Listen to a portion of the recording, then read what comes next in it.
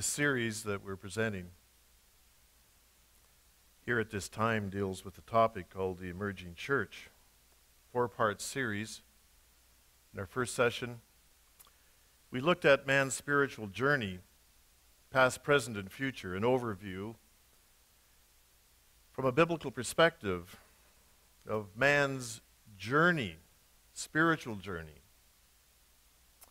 And in our second session, we dealt with the emerging church relating to the topic of how Christianity is being drawn down a road towards Roman Catholicism, the road to Rome. Part 3 is a topic I titled Road to Babylon.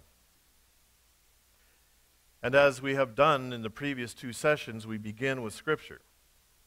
This time to the book of Revelation, chapter 17, beginning in verse 1. And there came one of the seven angels which had the seven vials, and talked with me, saying unto me, Come hither. I will show unto thee the judgment of the great whore that sitteth upon many waters, with whom the kings of the earth have committed fornication. And the inhabitants of the earth have been made drunk with the wine of her fornication. So he carried me away into the spirit, into the wilderness, and I saw a woman sit upon a scarlet-colored beast, full of names of blasphemy, having 7 heads and 10 horns. And the woman was arrayed in purple and scarlet color, and decked with gold and precious stones and pearls, having a golden cup in her hand full of abominations and filthiness of her fornication.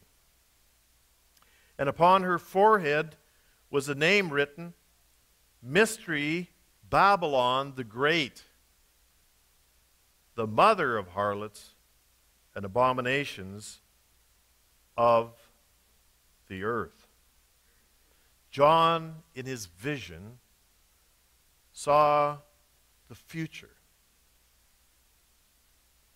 2 Corinthians chapter 11, verses 3 to 4, here we see a time in which the Apostle Paul was writing to the church at Corinth. And it would appear as we read his words that he was somewhat troubled, somewhat concerned. He wrote, But I fear lest by any means, as the serpent beguiled Eve through his subtlety. So your mind should be corrupted from the simplicity that is in Christ. For if he that cometh preacheth another Jesus, whom we have not preached, or if you receive another spirit, which you've not received, or another gospel, which you've not accepted, you might well bear with him. Or as some versions say, you may well put up with it.